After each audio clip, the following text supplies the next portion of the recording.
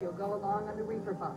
And police believe 3 youths are responsible for toppling Ryan White's gravestone in Cicero. We'll update you on the case. Also, City County Councilman Dave McGrath goes before a judge to answer drunk driving charges. We'll have an update on that. And an Indiana dentist admits he has AIDS at 6.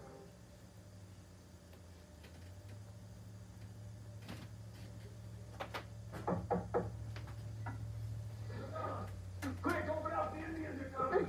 I'm coming. Hurry! I'm coming. Hi. Hi. You are still in that good mood you were in. That's right, and it is not going to end because, in case you haven't noticed, for a long way. No. Yeah.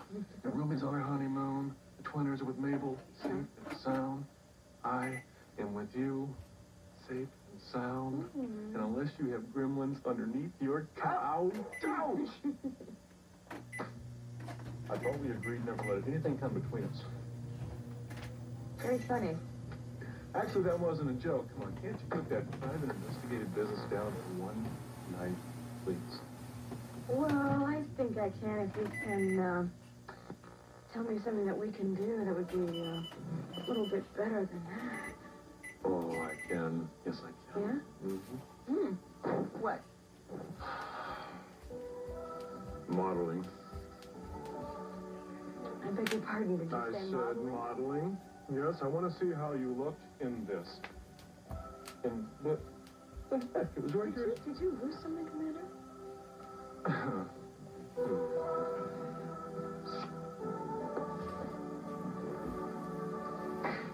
There's gotta be a clue around here somewhere. All right. Where would Jack go on his honeymoon? He must have taken his little Honeymoon's wifey canceled. somewhere. Of course, speaking as his ex-wife, I'm not sure that's true. The only place he ever took me was to the cleaners. That's all he ever took me. Happy honeymoon. Happy honeymoon. Hi. Ah, there you are. Hi. What are you doing? I'm gathering the rest of my things so we can go. Is that all? Yeah. I mean, what else would I be doing? I don't know.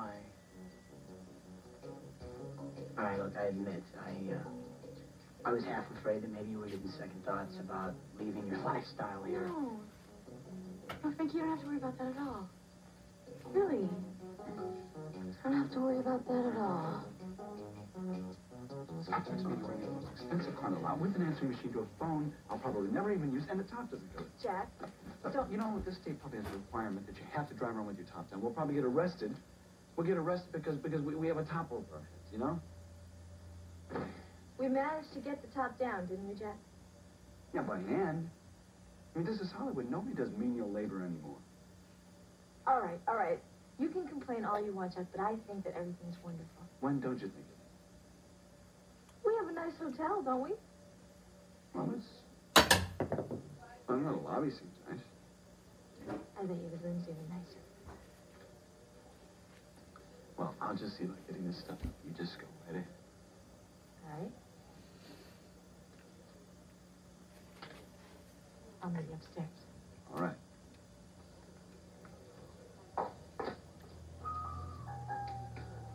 Darling. Hey. I hate menial labor.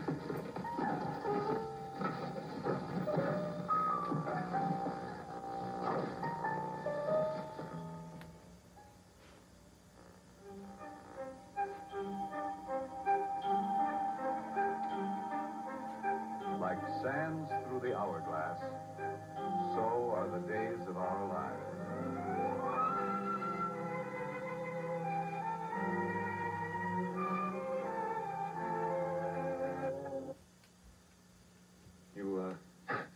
You stole that right from underneath my nose, you know. No, I stole it right off of your body, to be exact. Pretty amazing, huh? Somewhat. Yeah. Now I want it. Oh, I'm in it. Okay. Okay. Oh, you want me to get physical, huh? I thought getting physical was the idea. Your wish is my command. Come out! Are you getting up? Oh, yes. Why? Oh, fight the girl tonight, huh? You Which think? way you gonna go, right? Is he gonna go Right? left? Take a left. I don't know. Cannot get me. All right, okay? Wrong way. Oh, that is cold. Don't you know you never strike a man when he's down? Oh, what did it say, Roman? Oh, yeah? Okay.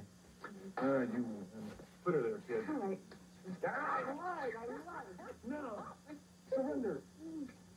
Surrender? Surrender? Surrender. I surrender. Good, I'm glad I got in the way. I still want to see how that looks on you. No, later.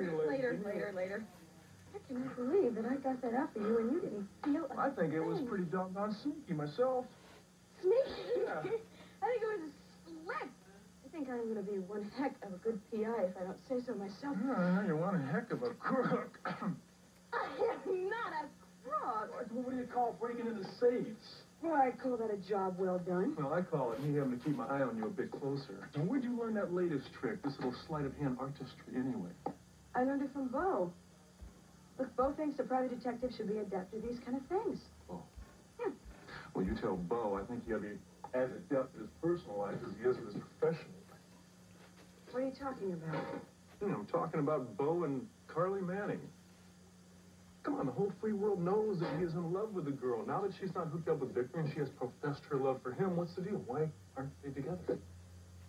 I wish I knew. Don't have an idea? Bo doesn't confide in me. I mean, Roman, we've come a long way, but we have not come that far. Speaking of going a long way, with the Bradys, you and I have to get somewhere. What? And we've got to hurry or we're going to be late. I don't... No, Roman, wait a second. Your mom called and she wants us to come over to the house.